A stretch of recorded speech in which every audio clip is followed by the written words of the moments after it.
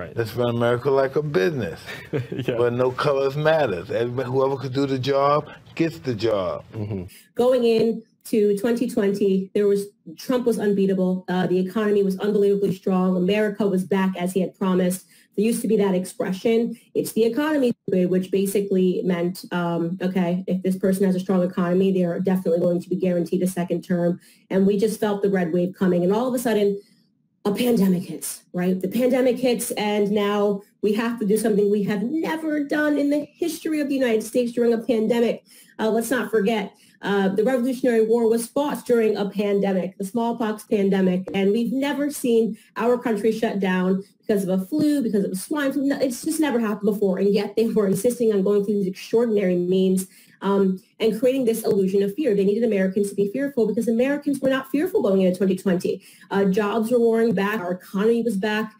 Things were booming. So what better way to make people fearful than to first and foremost tell them to eliminate their social circles, right? Telling Americans, okay, everybody go home now and rely on your screens to tell you what's going on in the world. That gives the media full control and full power. They're saying you can't see your family members, you can't see your friends, you can't gather. They needed to create this unbelievable sense of fear, an environment of fear, so that they could control the narrative. Now everyone has to listen to what the mainstream media tells them is going on outside, because you're not allowed to go outside. You're not allowed to go to church. Your children aren't allowed to go to school. Parents are terrified. They're saying all these things. You had people that were lying about babies dying. I mean, they terrified and traumatized America. And for the first time ever, we saw a death ticker. I mean, just think about the psychology behind that. Seeing a death ticker every single day telling you how many Americans are allegedly dying, censoring people that are coming out and saying, my dad died of cancer. I don't know why on his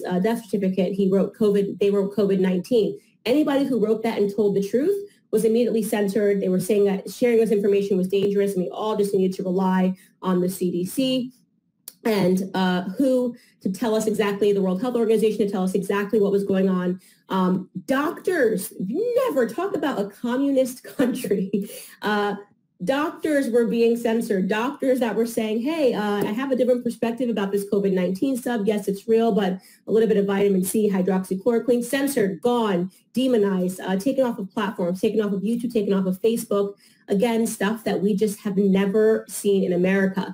And just to go back to that death ticker, imagine, take anything else, take car accidents. Imagine if every single day on the media, they showed you a death ticker of how many people were getting into car accidents. I was curious, so I looked up how many people die in accidents every year. And this is what popped up. This is the first thing that popped up. It said approximately 1.35 million people die in road crashes every year. An average of 3,700 people lose their lives every day on the road. An additional 20 to 50 million suffer from non-fatal injuries, often resulting into long-term disabilities. Wow, that's amazing. I don't think I'm gonna drive today. All right, just imagine if they show this every day. As Candace Owens stated, it'll make people rethink driving. All right, let's continue.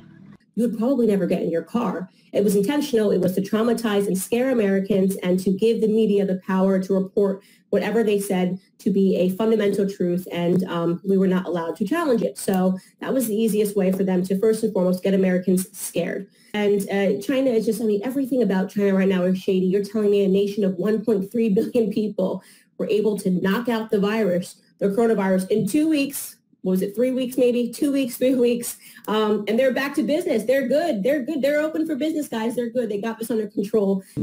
China has declared victory over the coronavirus, following 9 whirlwind months for first responders, scientists, and party officials. After denying the severity of the virus and initially underreporting numbers, Beijing now says that it can keep the pandemic at bay. For normal Chinese, life and community are slowly edging back to normal. Look at the numbers of infection rates. They're like 10 people were infected this week. 3 people were infected this week. If anybody watching this has been to China, it's just an impossibility. Meanwhile, we're being told you can't breathe. If you touch something, it remains on the surface.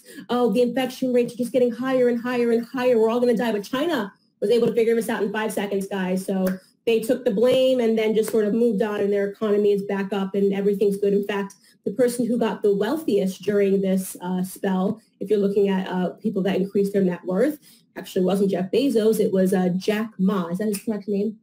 Jack Ma in China. Look up how much money he's made. It is incredible how much money he has made off of the coronavirus. And he is incredibly wealthy, and he's a Chinese businessman.